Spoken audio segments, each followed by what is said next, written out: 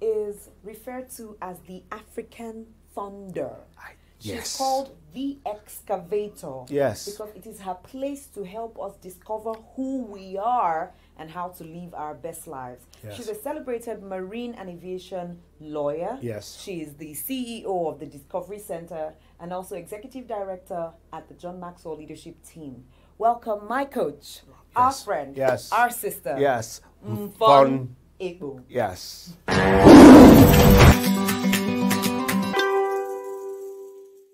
Hello everyone, my name is Mfon Ekpo, the CEO of the Discovery Training and Development Center. It's surreal to be doing a tribute to Ubong, but we are. Ubong was many things to many people, but he was my brother, literally and figuratively. He adopted my mother adopted him. Either way, one person adopted the other. But all I knew was I just woke up one day and had a Ubong cake as a member of my family, quite forcefully. He didn't give me a choice. But he would do great things, like just gift people. You just wake up one day and he'd be like, "Oh, I just wanted to say hello. I'm sending you a cow." I'm like, who sends a cow just to say hello? But he wanted to deconstruct what it was. He was stellar at giving people their flowers while they were alive. He was great at that. There didn't need to be any cultural construct or customary construct for him to send you a cow. You're alive, you're worth it, I sent you a cow. And so he was just this, he was light. And he was just like, you get a cow, everybody gets a cow. He was a troublemaker, but a phenomenally positive one. And so I cried this morning watching him announce the theme for this year. Like, it's Dare to Fly, Thinkation 2021, watch out. So we're here, I'm here speaking maybe to try to communicate what he would have said if he were here on his theme, Dare to Fly. My friend and mentor, John Maxwell, often said the world mass produces average. And that's a very key point. The world mass produces average. And I come to realize that people only become average because they choose to believe in certain restrictions or limitations. It's not that they want to be average, it's that their choice to believe in those restrictions or limitations create the conditions for being average. Now, the thing about it is, what they don't understand is that restrictions are a product of narratives. Whether it's a cultural narrative, economic narrative, environmental narrative, a national narrative, you're only as restricted as the narrative you choose to believe. Why? Children are not born restricted. A child wants to fly off the ledge. A child wants to run into the road. A child wants to touch fire. Children do not know restrictions. We are taught restrictions. We are conditioned to believe that there's a certain thing, there's a certain mold we have to fit in who we can become, what we can do, what we can have.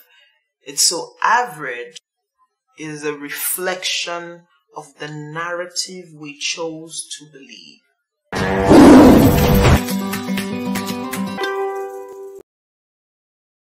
Restrictions are a product of conditioning. Restrictions are a product of narratives. Now, those who dare need just one quality: courage. Courage to break through those restrictions. courage to rewrite the restrictions, rewrite reality's restrictions, courage to defy the odds, courage to question assumptions, courage to refuse limitations, courage to believe you're something special, courage to believe that you're someone special, courage to think in a world that must produce its average, in a world where people choose to walk. The ones who change the world are the ones who have the courage to dare to fly. And the first time you try to fly, your wings may give up on you. The first time you try to fly, you may not get it right. But courage is a muscle that you build. The same way flight is a muscle that you build. We take flight through repetitive trial. And so there's a quote by Martha Graham. She says there's a vitality, a life force, an energy, a quickening that is translated through you into action. And because there's only one of you in all of time, this expression is unique. If you block it, it will never exist through any other medium. It will be lost. The world will not have it. So it is not your business to try to figure out how great this thing is. It's not your business to try and figure out how valuable it is or how it compares with other people's expressions. No, it is your business to keep it yours clearly and directly, to keep the channel open. And I'll add that it's your business to hone it and dare to gift the world with it. Every great idea, every dream must first be established with you and in you and you alone before it's established in the world. So there may come a time when only you believe it's going to happen. Do you have the courage to stand alone? Can you believe it even when no one else does? Myron Wilson said something in a quote that I think we all know. And I'll paraphrase that quote. We ask ourselves, who am I to be brilliant, gorgeous, talented, fabulous? Actually, who are you not to be? You're a child of God. Your playing small does not serve the world. There is nothing enlightened about shrinking so that other people will not feel insecure around you. We're all meant to shine. We were born to make manifest the glory of God that is within us. It is not just in some of us, it's in everyone. And as we let our own light shine, we unconsciously give others permission to do the same. As we are liberated from our fear, our presence automatically liberates others. And as we dare to fly, we give others the gift of their wings. Ubong dared. Ubong dared. He dared to come out of corporate. He dared to speak to people about the power of thought. He dared to break tables and crush stereotypes. He dared. And because he dared, he gifted most of us our wings. The greatest legacy, the greatest honor that you can do is legacy. In a world that mass produces average, in a world where most people choose to walk, the greatest honor you can do him is to dare to fly.